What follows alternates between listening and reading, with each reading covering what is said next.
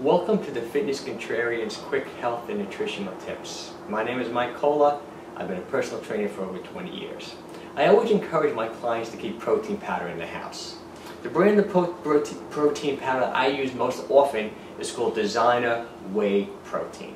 The reason why I like this brand so much is that it's only 100 calories per scoop, gives you 18 grams of high quality, quick digestible protein, and most importantly, it's low in sodium, only 55 milligrams of sodium. You have to be careful with some of these protein powders. Some of them are way too high in sodium. Okay. I think you'll be surprised that if you have protein powder in the house, how often you can use it. You always want to eat protein in every meal, and it's a great way of a quick and easy way of adding protein to all your meals. If you're having oatmeal in the morning, it's great to throw a scoop of protein powder in. If you're having yogurt, you can add a little protein powder for yogurt. You can pretty much sprinkle it on top of just about anything.